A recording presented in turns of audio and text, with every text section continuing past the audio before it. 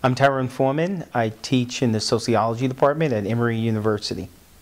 I do research broadly on intergroup prejudice and discrimination in U.S. society.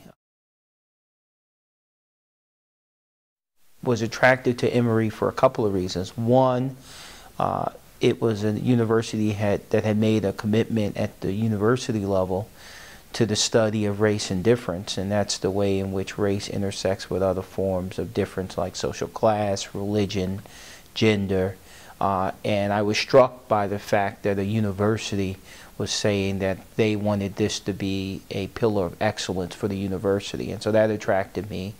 The other thing that attracted me to Emory was Atlanta. Atlanta is a very vibrant city with lots of diversity, cultural diversity, but also a rich history around questions of civil rights.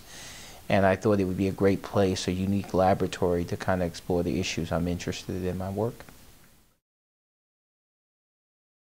I think one of the things that I think there are many things that make Emory attractive for graduate educators, but also students, and I think one is just the richness and diversity of Atlanta, and Emory in particular because it wants to distinguish itself for the study of race and difference. And so I think the combination of having such a rich laboratory in Atlanta and a university with the resources and commitment to graduate education and getting graduate students to be interested in not just in producing knowledge, but becoming engaged scholars and all that means, one of which is producing knowledge that really has an impact and influence on some of the pressing social issues of the day, I think makes it an attractive place for graduate students.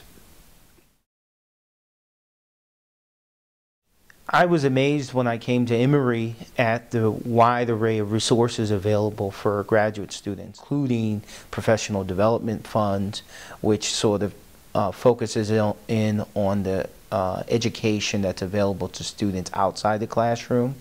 I think it's very important that graduate students think of themselves not just as students, but also people who are developing a profession and to think about their profession. That is, how they teach and how do they become effective instructors, but also how do they develop their craft. If there's a particular expertise that they need and it's not available here at Emory, these professional development funds allows them to bring that expertise to campus or to go to wherever that expertise exists and develop the skills. And so I think in that way, those set of resources that are available at the Laney Graduate School make this a really dynamic place to study at the graduate level.